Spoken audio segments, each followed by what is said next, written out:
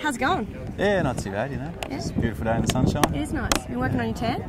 Yeah, I've got a bit of a farmer's tan going at the moment. Got the sock tan, the shirt tan. Nice. Yeah, it's good though. So I thought you might be a bit homesick. Yeah. Yeah. So I made you some lamingtons. Lamingtons, you bloody little ripper. Yeah. I just made them. I made them today. Yeah. Wait, Lobman, do you want a lamington? It's an Australian food. Oh, you want? You want? Come on, mate. Oh, he doesn't want. Go on. I made them myself, mate, with my own 2 hands. You want to grow one up, put them in my mouth? There you go. Like Timbit. They're a They're delicacy. Are we cheers, or are you going to have one? Or? Well, I got it. Yeah, cheers. Cheers. Welcome. Thank you. Thank you very much. So, it's going to get awkward now. So, first off, I suppose, which is more fun, AFL or CFL?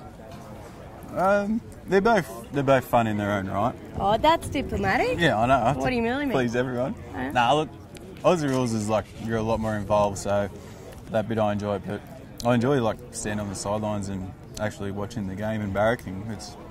It's pretty cool and it's equal. It's equal, okay. I was going to ask you about that. Do you feel like a bit of a bludger sitting on the sidelines the whole time? Yeah, I do feel a little bit lazy sometimes when the offense and defense are crashing and bashing and running their ass off. And you're just sitting there working on your tan. Yeah, pretty much. Yeah, it's come along all right though, so I can't complain.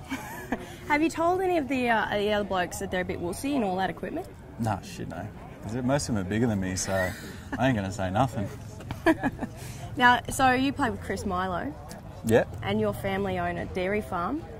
Correct. Have you told them about the delicious Australian beverage? Yeah. My parents were over here the other day and they brought a photo of the tin of Milo and showed it to him, and he wants like rights. He just reckons he deserves some money for creating it. So you can get it at Superstore.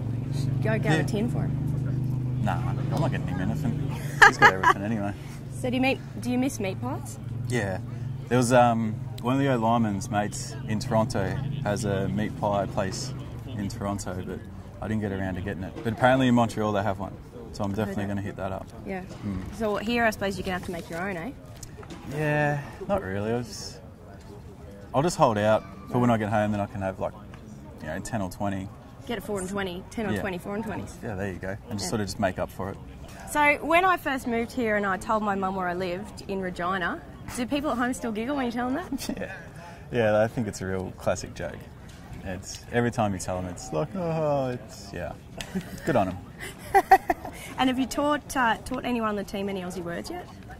No, they sort of, when I start talking like Australian, they get real confused and they just don't know what to do, so they just like walk off. And then I try to talk to them another time, they sort of just ignore me.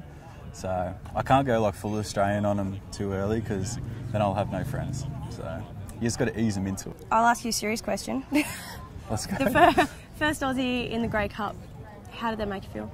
Yeah, look, it was pretty cool. I was pretty stoked about it, but it would have been nicer to be the first Aussie to win a Grey Cup. But I sort of don't really think about it too much. But I don't know, it's mine. I've got it. Yeah. No one else can take it. Can we hurry up so I can eat this? Yeah. And are you glad you moved? Yeah, I'm loving what I'm doing. It's real good fun, and I want to do it for as long as I can. Awesome. I'd shake your hand, but it's full of lamingtons, so. Good to meet you, mate.